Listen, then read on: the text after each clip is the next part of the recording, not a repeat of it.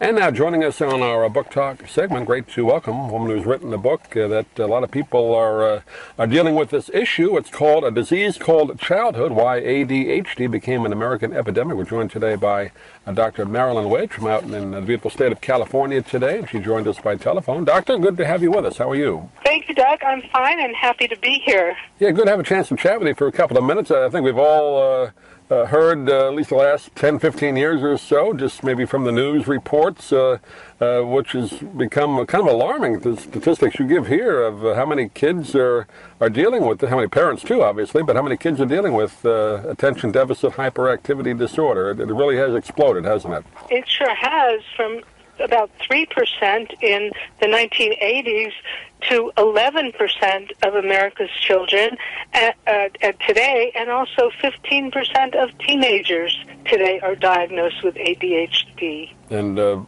mostly boys, right? I mean, I guess some girls have it as well, but it's majority of it are teenage or even younger boys, right? Yeah, majority of it are boys, and it kind of makes sense. Boys have a lot of energy. They tend to have more energy than girls, maybe from hormones, testosterone, but they find it more difficult to sit still in a classroom for 8 hours, and they like to get up, move around. So yeah, their behavior is more diagnosed. Yeah, I remember when I was in elementary school, even early high school, not that long ago, but I don't remember seeing, there was always one or two kids that were a little bit hyper, we used to call them, or a little energetic, but didn't seem to be as big a problem. Obviously, from your statistics, it has grown. Do we know why? Well, yeah, I mean, I remember in my classroom, a boy dipped my pigtails in the inkwell. He was, sent to stand in the corridor. It was a memorable experience. Today, he would be drugged as some sort of delinquent, but, it was just harmless fun. I think the cultural attitude has changed in the United States, that we are more prone to treating behavioral and emotional problems with drugs. And some of this comes from the fact that parents in the 1990s, parents were benefited very much by the antidepressants, by Prozac, and the new antidepressants that help them feel better, so that when their kids start acting a little differently than other children, not doing as well at school, there's a cultural attitude of why not give the child a psychiatric drug to help him along. And so it's a very different attitude than when I was growing up in the 50s and 60s. Not a single child that I knew going through school had taken medication. And now 11% of our classrooms are taking medication for ADHD. It's a very strange thing. Yeah, I don't remember any kids when I went to school, never even heard anybody talk about that. And then later on you heard the term Ritalin. Kids were put on that, but never when I was in school. So that is, I guess Ritalin was one of the first that I've heard of. I guess there's some others now that they put them on. Is that just more of a calm down kind of effect? Is that what it's supposed to do? Well, these drugs are actually stimulant drugs, and surprisingly, they're classified. They work the opposite way. It's kind of a paradoxical effect. They're stimulants, but they are used to calm people down. And they're actually classified by the International Narcotics Board as Schedule II drugs, which in the same category as cocaine.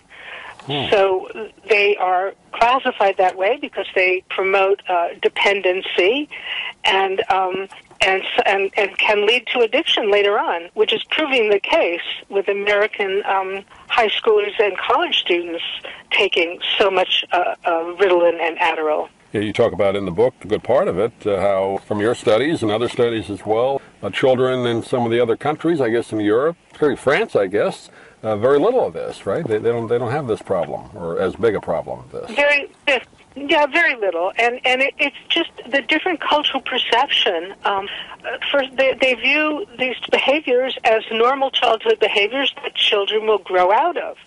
And the diagnosis process is much more careful. In the United States, a child can go into a psychiatrist's office or a pediatrician's office, and after completing a 15-minute checklist with his parents, the child can walk out with a diagnosis of ADHD and a prescription for a stimulant medication.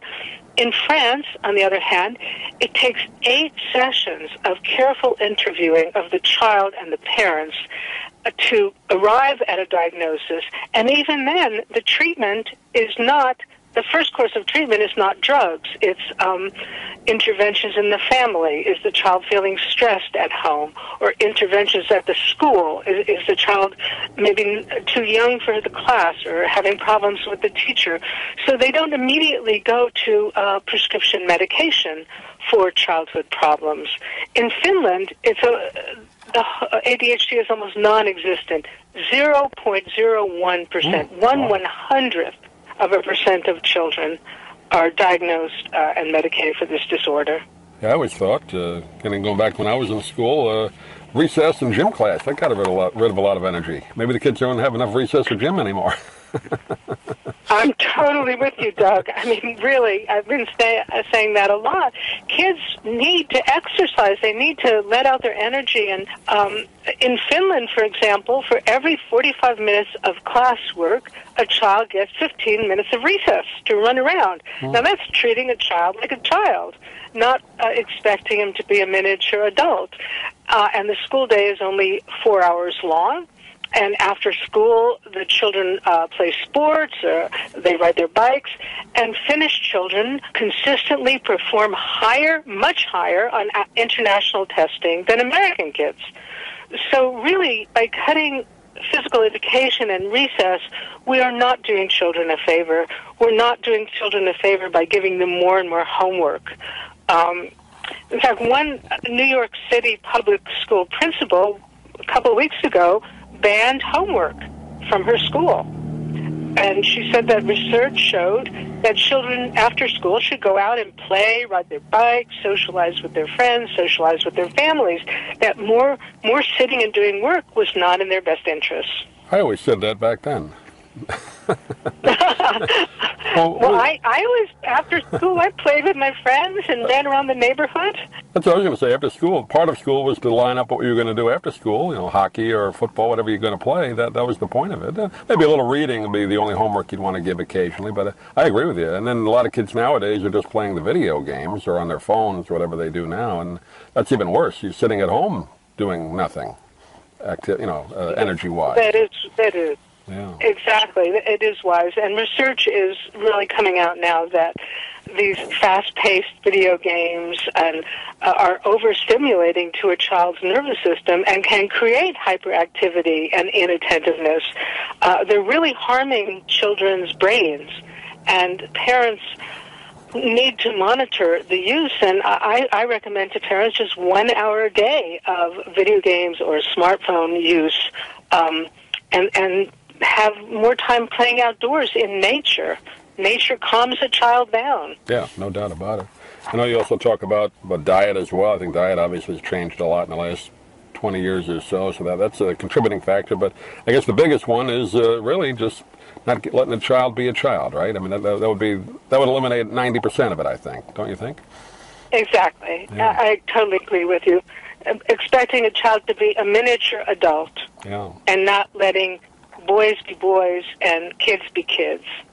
A Disease Called Childhood is the name of the book, Why ADHD Became an American Epidemic. We've been talking with Dr. Marilyn Wedge today. And Doctor, I know the book just came out. Do you have a website you want to direct people to, get a hold of you?